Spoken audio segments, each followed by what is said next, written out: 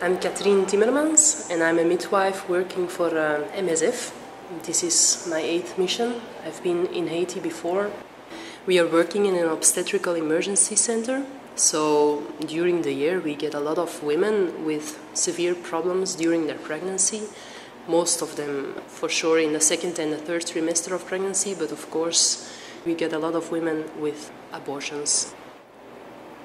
It's quite a harsh life, I guess, in Haiti, because you see very young children, almost still like 14, 15-year-olds, who get pregnant because there is no sexual education in school. It's very taboo, everything that has to do with sex.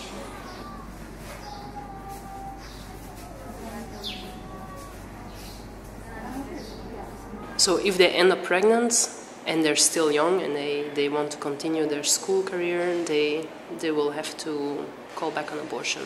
As we are in Port-au-Prince, there is certain medication that's almost available everywhere. And it's misoprostol that we use as well ourselves to either induce labor for women who need to deliver or to stop postpartum hemorrhage. You can buy it, of course, just in the street, and you can very often find people with like buckets and they're completely full with medication. And of course, what they are selling, we don't even know about the quality of those drugs because they are exposed to sunlight or maybe already post expiry date. Okay, so these women, they will try whatever to abort.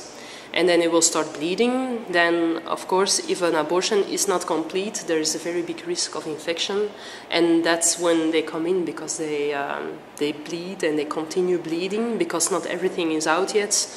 That might infect, and then they will come in with severe infection or severe anemia. As we are an emergency center, of course, we will give post-abortion care, which means that women who are very ill due to an incomplete abortion, we will handle them.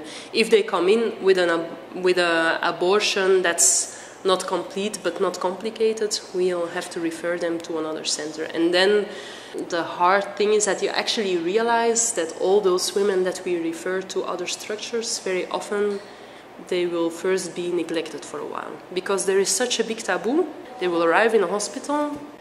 Very often people will treat her very disrespectfully. Sometimes women are not helped at all and they might just die on a brancard because she was considered as a criminal herself.